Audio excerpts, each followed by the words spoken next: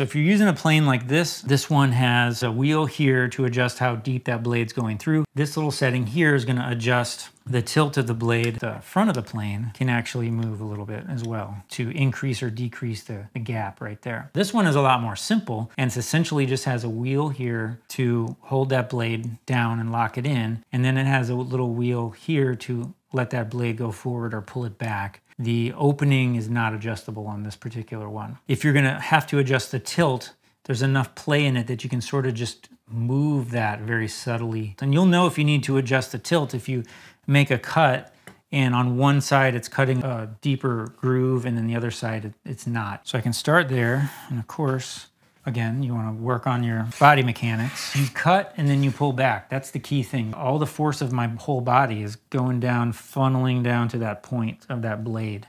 And I'm just going to go a little at a time until you get it.